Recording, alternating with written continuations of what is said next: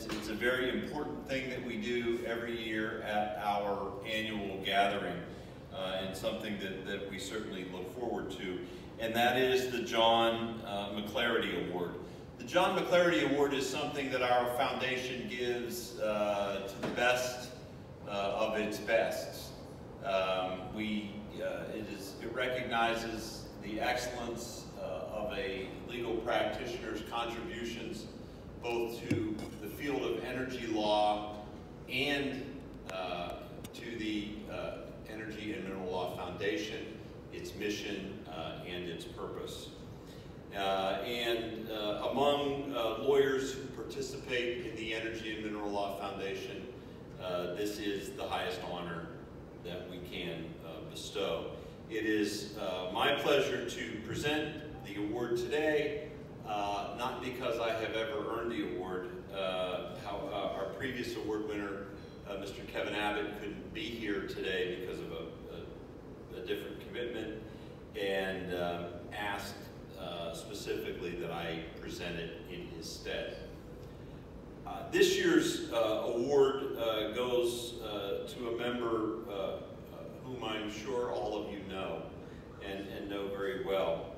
This year's award recipient has served as a member of the Board of Trustees, the Executive Committee, and as an officer. This year's award recipient also served as president of this organization.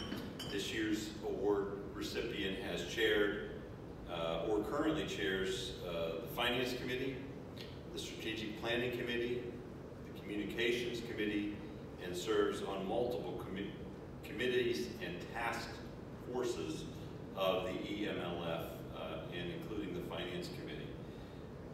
This year's award recipients' contributions are not limited, however, to the Energy and Mineral Law Foundation.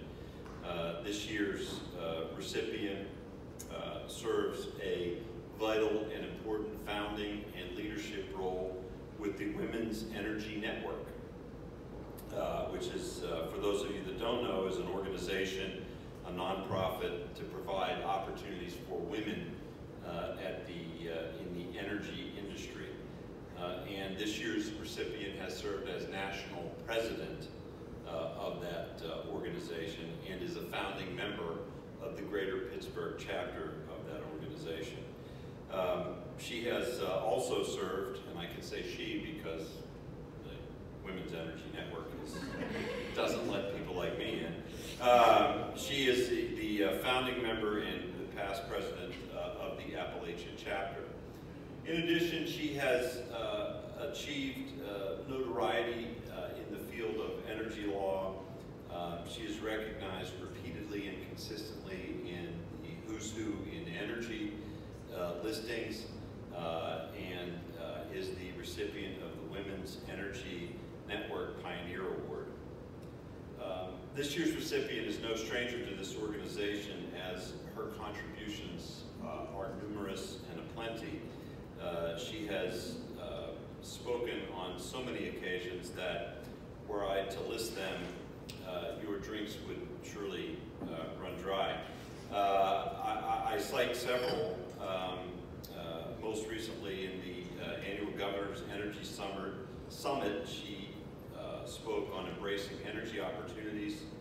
She has spoken on wage and hour issues, numerous occasions, both at this annual institute and at the Kentucky Mineral Law Conference.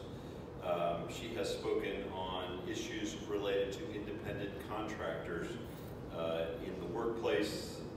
She has spoken numerous times on National Labor Relations Board issues.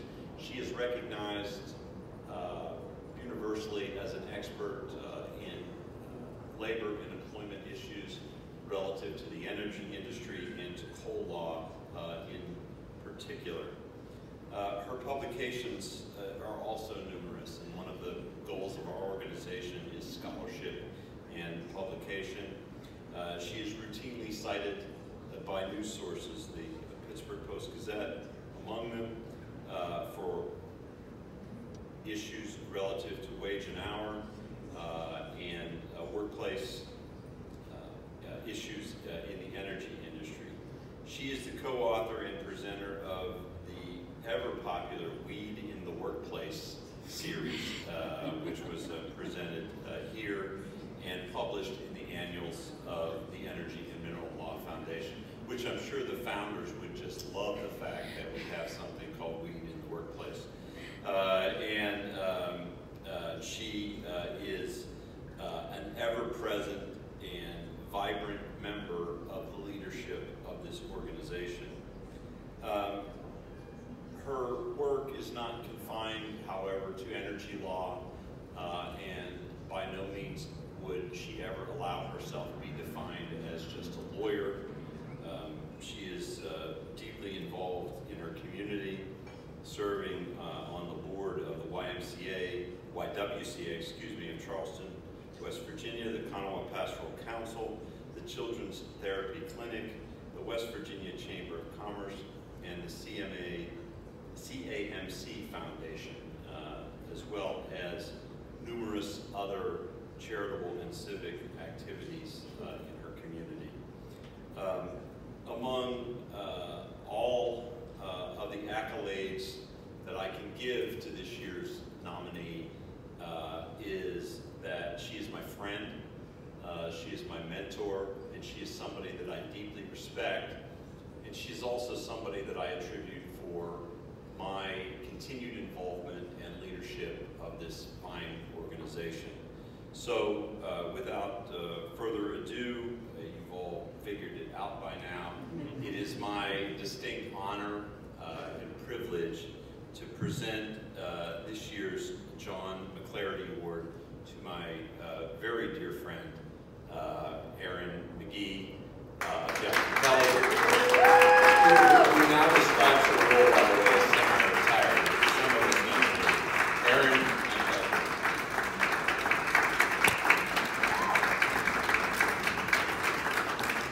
thank you, Kevin, for that very, very kind and super long introduction, which only means that I'm old. Thank you. This award means a lot to me because I'm probably the last recipient that will have ever worked with John McClaugherty. And if you knew John, you knew that he was a force of nature, and we are all just lucky to have known him and to have been mentored by him as well. So, as a lot of you know, the last 5.5 years have not been a picnic for me. This organization helped me get through those years, and I'm not a teary person either, but I'm so grateful for the friendships and the opportunities that have arisen through the EMLF, and I echo Nat's encouragement to everybody to get the younger folks involved, because it's meant so much to me, and I know it can mean so much more for the next generation. So thank you very much.